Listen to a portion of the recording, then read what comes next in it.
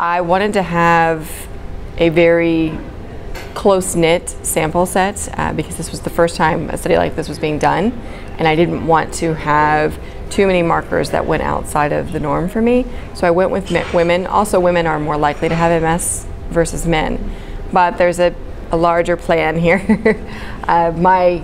The next study after the larger study that is with women, I want to do it with men, and there's a reason why, because I want to compare. I want to do a comparative analysis between women and men, and I also want to do one with individuals who are veterans who have MS. As you know, there's a large veteran population who has multiple sclerosis. It's the largest neurological disease that they face. But I want to look at whether or not uncertainty and change in individuals with MS who are veterans versus individuals with MS who are not veterans, if there's a difference there, because in the military there's already so much change, there's so much uncertainty. I wonder whether or not that's adjusted their coping styles and how that impacts their quality of life.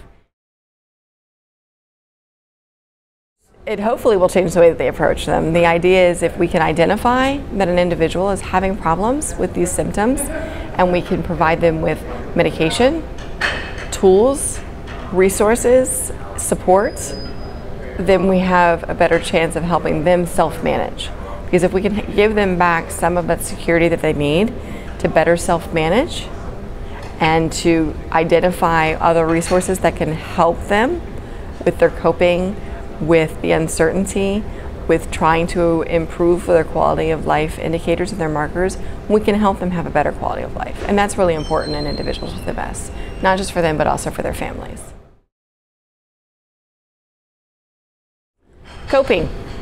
That was the other variable that I pulled in. I took a look at coping indicators, adaptive and maladaptive coping. We all have coping skills, and we all have adaptive and maladaptive coping, but our ability to utilize them differs between individuals. And so I pulled in coping to take a look at how that helps some of individuals with MS in terms of quality of life. And for individuals who had greater maladaptive coping, we found that it was a detriment to quality of life. But for individuals who had adaptive coping, we found that it was helpful. We'll have to do an additional study to see just how helpful it is. I want to do a larger group, and I want to extend it to the 48 states instead of the Southwest, because I only did it in the Southwest. The reason I did it is because I wanted to have a closer group in terms of meeting my criteria. But now I want to extend it out to the United States as a whole, excluding Alaska and Hawaii, unfortunately, I'm sorry, to see whether or not we can ask a few more questions about early childhood, lifestyle and learning styles, and pull that in to see if that also plays a role in the coping and if that can help or hinder quality of life. So really it comes down to coping styles as well.